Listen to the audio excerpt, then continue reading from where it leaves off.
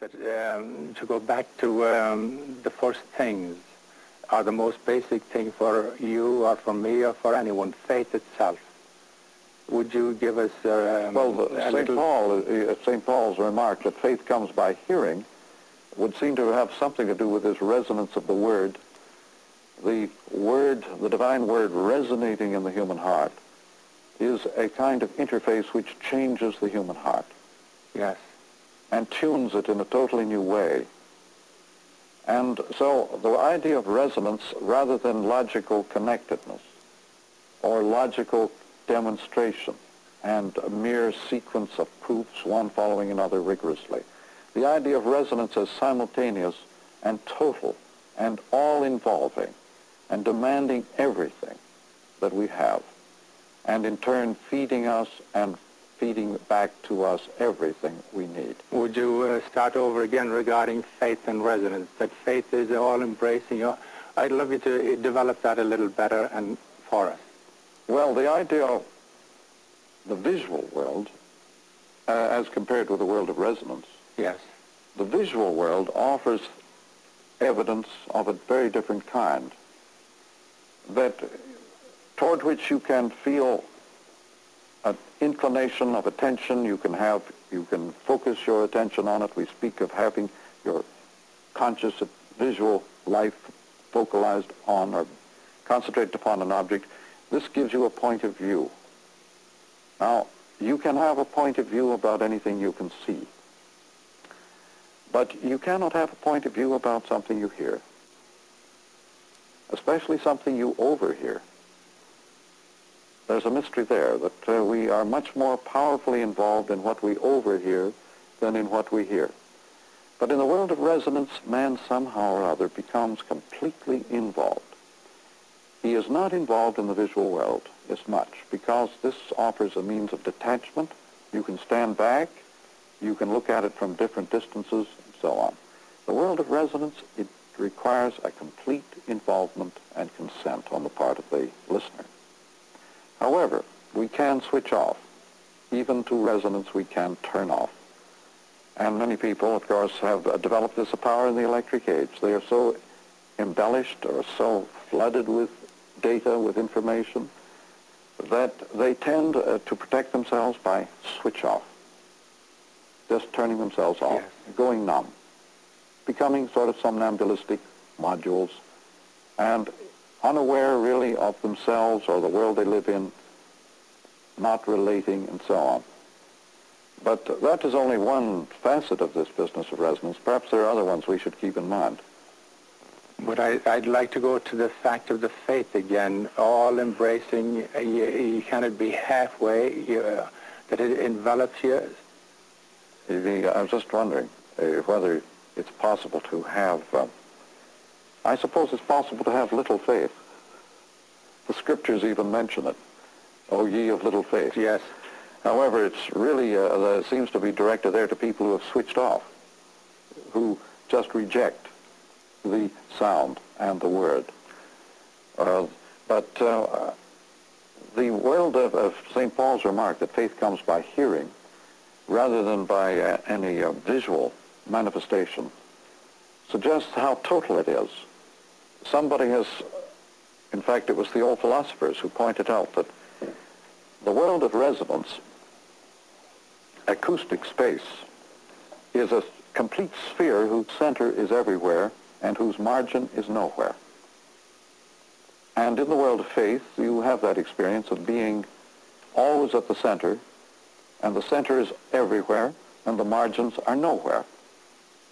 This is the amazing structure about the resonant world of hearing as compared with the visual world with its sharp boundaries, its rigid points of view, its antagonisms, differences, and contrasts, and so on.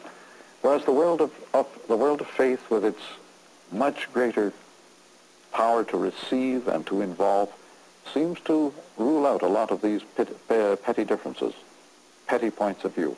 I'd like to say that once upon a time, you knocked on the door of the church. You found something in there you were a man so rich with blessings of intellect and other resources, and yet you came up to the door of the church to knock on it and say, I want to get inside. Would you elaborate on that?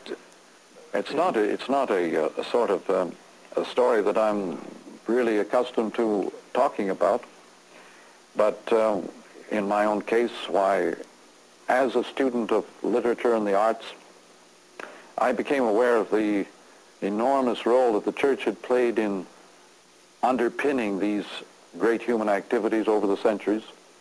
I was aware that the church had always been on the side of art and intellect, and that the effects of the church, therefore, were everywhere for men to see and admire, but the causes remained hidden. And as an approach to the causes, I became curious to know what one had to do. And having, as it were, surveyed the world of conventional historical apologetics, argumentation, and so on for many sides, I became aware that if you're really going to test the reality of the church, you had to test it on its own ground. And the church, as a ground, demands that we approach it by prayer. And I simply decided to meet that need of prayer as an approach to the church, and simply to ask, show me, is it true? Just show me. And the evidence came unexpectedly and from many quarters, and unmistakably. And I think that it might be a rather interesting scientific experiment for any non-believer, as they're called, to simply get down on his knees for a few hours every week and demand that he be shown the reality of this unknown thing. And it doesn't depend, as anybody will soon discover, it does not depend upon concepts, theories, ideas. It is a thing with a life that is available to all who want to share in that life, but it must be demanded. Seek, and ye shall find. Knock, and it shall be opened unto you. But you have to knock, and you have to knock pretty hard. So that is a beautiful argument in favor of prayer that you've just given us. And when you entered the church, began to be a participant in its riches and its graces, what are the most memorable and most satisfying things that you got through all these years? Well, I myself cannot think of anything catastrophic or traumatic about my own relation to the church.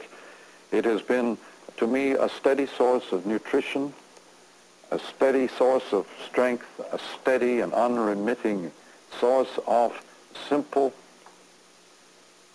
fundamental nourishment. I think of the church as an all-nourishing mother, and you don't need any one kind of nourishment, you need many kinds. And so my own, as I say, relation to the church has been a very steady matter of constant appeal for daily nourishment. And this is where, to me, the church is the obvious and irreplaceable fact. And I've never had a great deal of concern about the dogmatic problems or about the theological problems. And these seem to me to be taken care of quite naturally by the steady flow of nourishment.